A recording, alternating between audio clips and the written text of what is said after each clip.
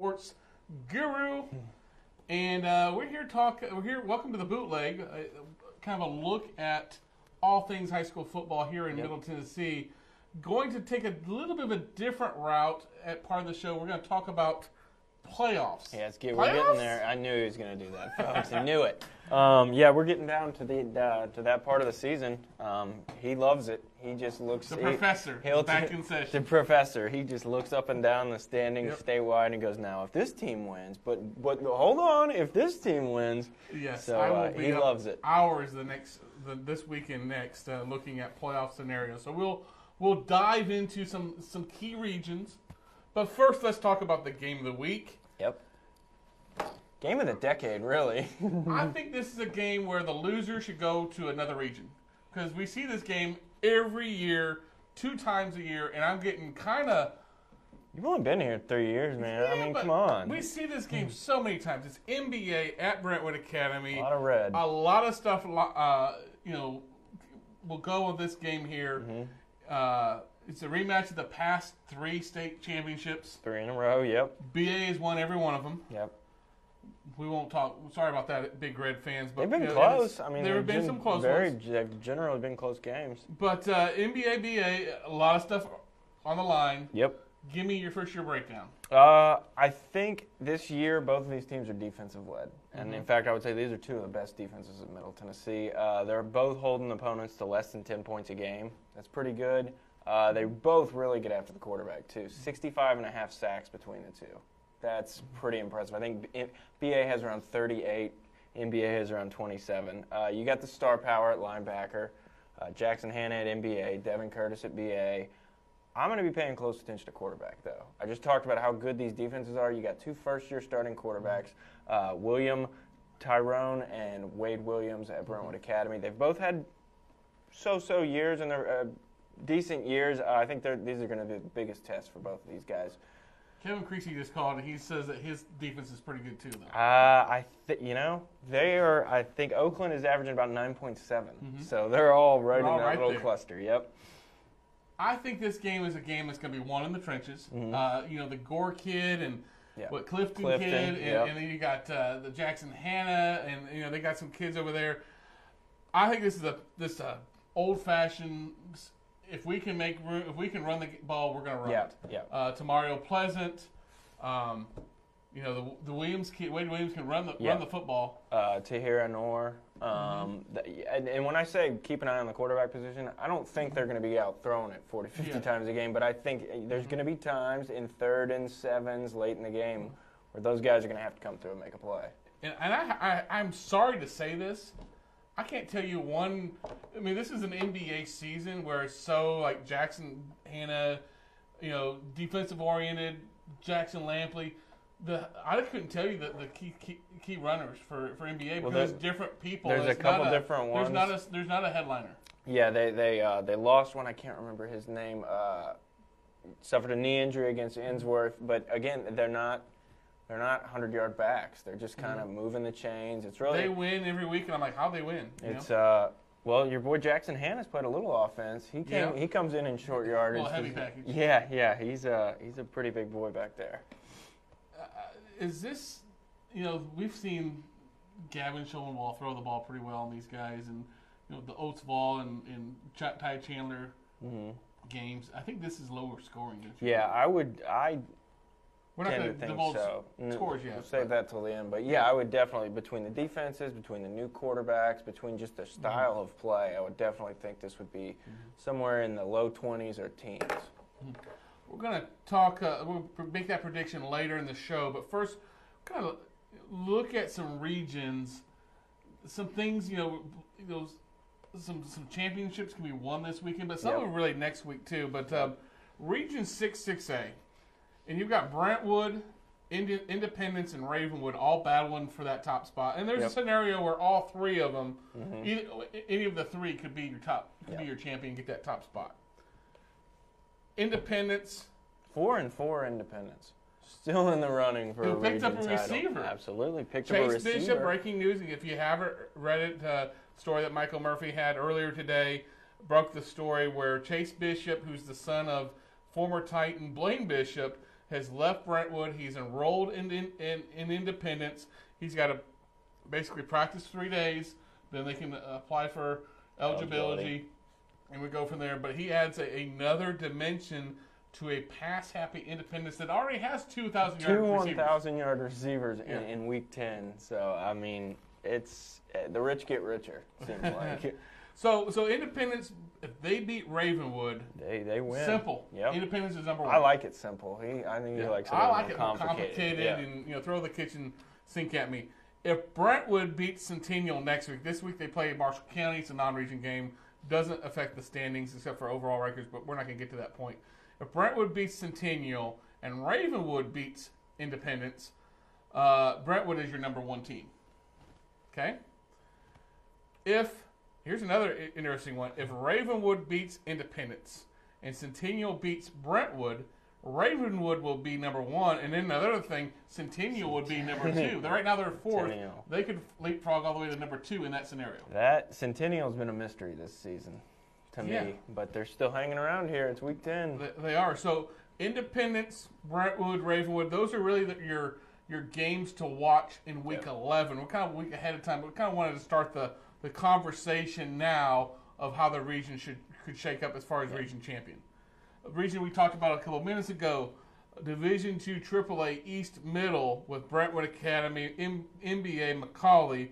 Those three can have the top spot. Yeah, and like the game before, if NBA wins on Friday, it's easy. It's over. It's over. I like it difficult, though. Exactly. I don't know if it'll happen, but sorry, Marty. I like it difficult. We'll see. I mean, if BA wins, you're looking at 3 teams. You got BA, NBA, McCallie, all with 1 loss. McCallie lost to NBA. They beat BA. If BA wins that scenario, BA would hold the tiebreaker over, or they would hold the head-to-head over NBA. So this is where Tom comes in and just starts. Yeah, if BA beats NBA and Ainsworth, because they've got them the next 2 weeks, and then McCallie beats Father Ryan, then it's McCallie, BA, NBA. McCallie because of overall wins, because they all would be, I think, 5-1. I think in region play, or 4-1, 5-1, I believe. They would all be 5-1. McCallie would have a 9-1 record. The other ones would have. NBA would have 8-2. Would be 8-2. BA would be 9-1, but McCallie beat BA head to head. So that's where the head starts to get swollen here. Yeah. Thinking about that. If BA beats NBA, and then Father Ryan, BA's a big Father Ryan fan that finishing out the season. If Ryan beats McCallie, I think that's Week 11.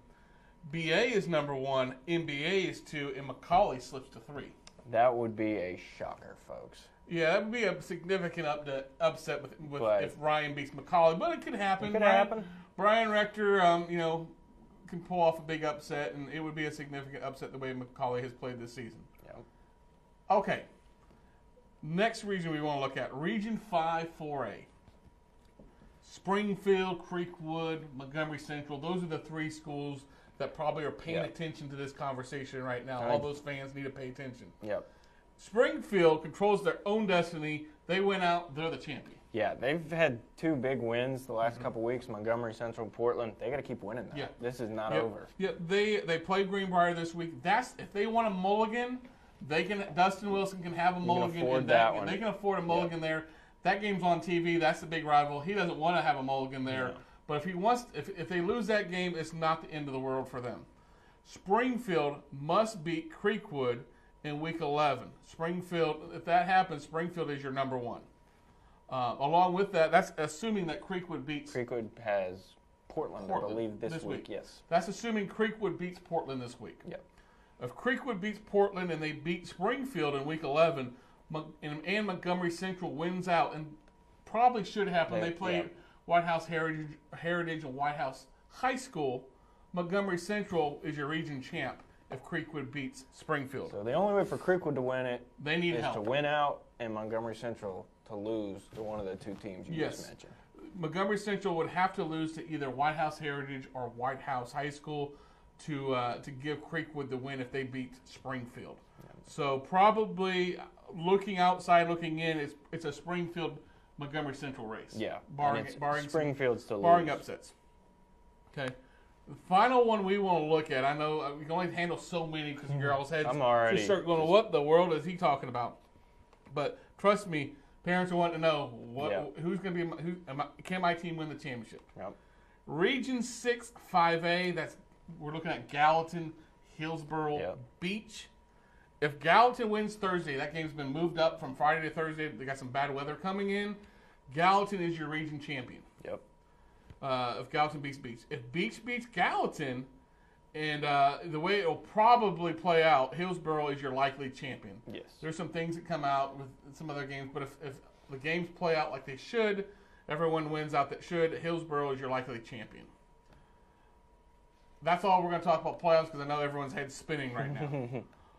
Speaking of head spinning, what in the world happened last week for the game of the week? Pearl Cone, East Nashville.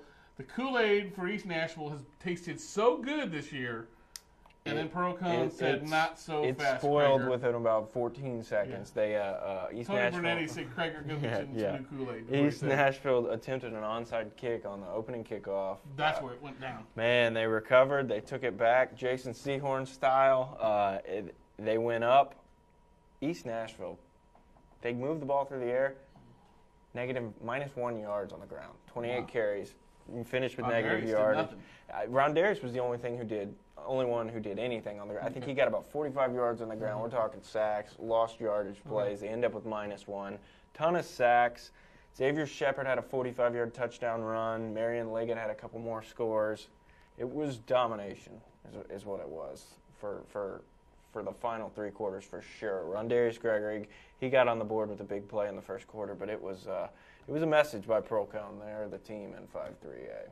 Maybe have they felt disrespected? That's what I heard from big Elijah Simmons after the game, and they made quick work of East Nashville. All right, we're gonna talk. Everyone, if you have questions on everything, let us know. Send us your questions. Looking now, tweet me at Krager, and we will try to answer them. If you're asking me about playoff scenarios, we'll try to do them in some stories that we're going to be doing, looking at different playoff scenarios in the next few days. Quick fire, Week 10 top games. Who wins? Game of the week. Brentwood Academy hosting NBA. Who do you have? I got NBA, 17-14. Same score I picked in the Innsworth game. I think a defensive or special teams touchdown makes a difference. Are we close in our standings, by the way? We are identical. We both missed 2 games last week. This could change this week. It could, man. We had a lot of... We have some different... I'm looking. I'm looking. Wow, we've got a lot. I need to make some changes. We do.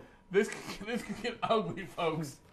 I've got Brentwood Academy winning 28-24. Cody's going to figure out what they did wrong last week, and they're going to get a lead, and they're not going to give it up. 2 weeks ago. Last week they had a bye, but yeah. Henry County travels to Northeast. 3-5 Northeast. Henry County 7-1. This could be such a great region championship game. It's not, but it's still a pretty good game, I think. Mm-hmm. Northeast needs it a lot more than Henry County does. Northeast loses this game. They're out of the playoffs, and someone has to answer some questions on how they had to forfeit 5 games, I think. I think that fact right there makes the difference. I think Northeast wins 28-21. I think some questions are going to need to be answered. Regardless, but especially Krieger wants answers. I want answers. I want the truth. I want to know what happened. Henry County 21, Northeast 20. Sorry, Northeast. It'd be a hard way to end it for Northeast. Tough way to lose the playoffs, but they did it all on their own. You got to play eligible players. Yeah. Page versus Shelbyville.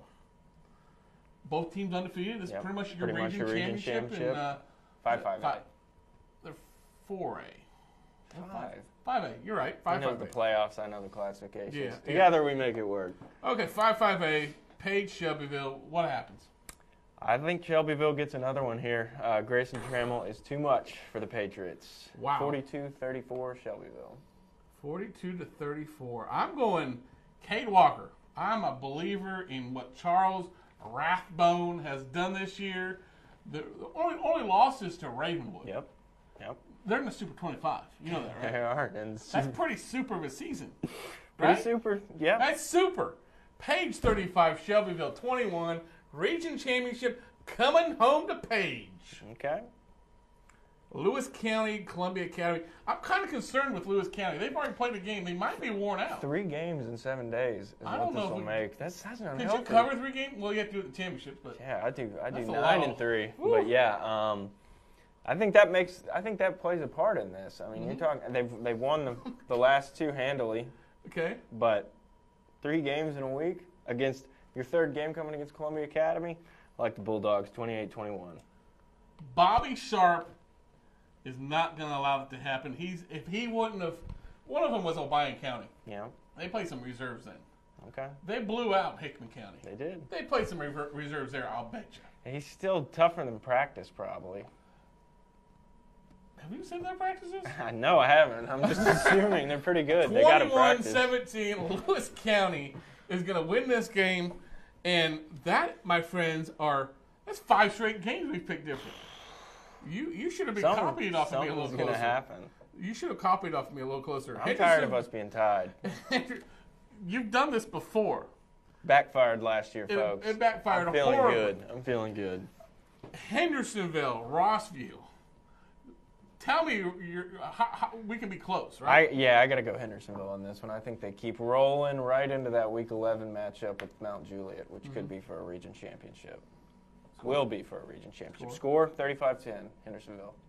You were close to copying off of me. I'm going to Hendersonville 35, Rossview 14, setting up a great game in Week 11 with Trey and the Bears playing against Hendersonville. Great game. Cornersville, one of my favorite teams. I was about to call them your boys. They're my boys. Cornersville, Huntland. These guys, Cornersville's playing lights out this season, but so is Huntland. Huntland got me a big win last week over Moore County. Helped me stay even with Krieger in the standings. That's why I'm going to give him a touchdown this week. But no more. Cornersville obviously hasn't given up a point since Week 1. I like Cornersville 31-7. Cornersville 28-0. Cornersville's first-team defense has not given up a point all year. Shouldn't have put the subs in, They put the subs in Week 1 and scored some points. But that's something that Coach Randolph is very proud of, is this defense. 28-0 winner over Huntland. And this is a big game here. We talked about this region earlier. Portland, Creekwood. Big game for Creekwood. Portland can stay fighting for that high up spot I think they're in regardless. Yep. What do you have? I got Creekwood. Wow. Big. What? Big? 2 touchdowns. 35-21. Take a look at Creekwood's schedule. They lost Week 1, rival Dixon County, 10-0, 6A school. Okay. They're not making the playoffs. They lost to Trousdale County by 6 points. Trousdale County is a pretty good team. I like Creekwood. I like their losses. I know you don't ever like losses, but when you look up and down their schedule, I like them. Portland, 2-game losing streak. I think they're going into the playoffs on a 3-game losing streak. Tell me a coach that likes their losses, and I'll show you a coach that's looking for a new job. It's a good loss, man. I'm telling you, you show me a coach that likes their college loss, basketball, and you'll start that's a coach looking for a new job soon. Portland, 28, Creekwood, 21. Caleb Mandrell, I like this kid. He's just a hoss. Yeah, he is. He's a quarterback, but he runs the ball. He doesn't really throw the ball much at all. This is a game that, there's not going to be much throwing. No, probably not. Creekwood's on their third quarterback of the year. You know that, right? Yeah. So they're not going to throw the ball much. They're going to run the ball. This could be a game that tears up the field on what should be a rainy night. But I like Portland 28-21, and that may make that Springfield whole discussion a lot more mute. Friendship, Middle Tennessee Christian School, defending Division 2A, Friendship, the Commanders versus Kamari McGowan and the Cougars. I'm reading all my notes. Kamari, I think he has another big night. I think he had a season high last week, 200 and something, 3 touchdowns. Yeah, big week. He's going to have another night like that. He's going to have to. Week. Friendship, I think, is going to be too much. I like them 31-28. Kamari McGowan, go vote for him on our Athlete of the Week poll. But this Friday night will be Friendship Christian 28, Middle Tennessee Christian 24. They're not as fast as they were a year ago, but they've got some big guys up front. Too much size for MTCS to handle. I would like to correct an error. I said Creekwood lost to Trousdale County. They actually lost to Montgomery Central region opponent. So, sorry about that, folks. It was Friendship lost to Trousdale County. We'll let it go. It don't matter. Your game's gonna be gone wrong. So, Gallatin Beach. This game's been moved to Thursday.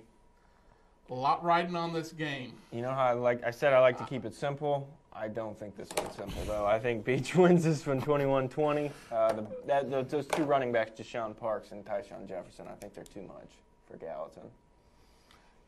Thursday night, Gallatin 21-10. Gallatin will wrap up the region championship. Okay. And you, my friend, are going to be way below in the standings. Okay. Oakland versus Cookeville. Last game to discuss. Please tell me you're picking Cookeville. No. Oh, okay. I thought I heard you pick them earlier today, but we cleared that up. Oakland, big, 45-10, Patriots. They don't give up that many points. We just discussed that. They're right around there. Oakland 45, Cookeville 7. And boy, I tell you what, folks, there's a chance for a big-time change. There won't be a tie, I don't think, after this week. This Could be. I mean, last week we had 4 games different, and we split them though. So I mean, there's a chance. Yeah, there's a chance to have some major separation. Krieger had some question marks this week, though. Well, folks, that's all we got. Stay dry this week. Going to be a wet Friday night. Some games are already being moved to Thursday. Make sure you pay attention to Twitter and everything for games to be moved. And we'll see you next week on the Bootleg.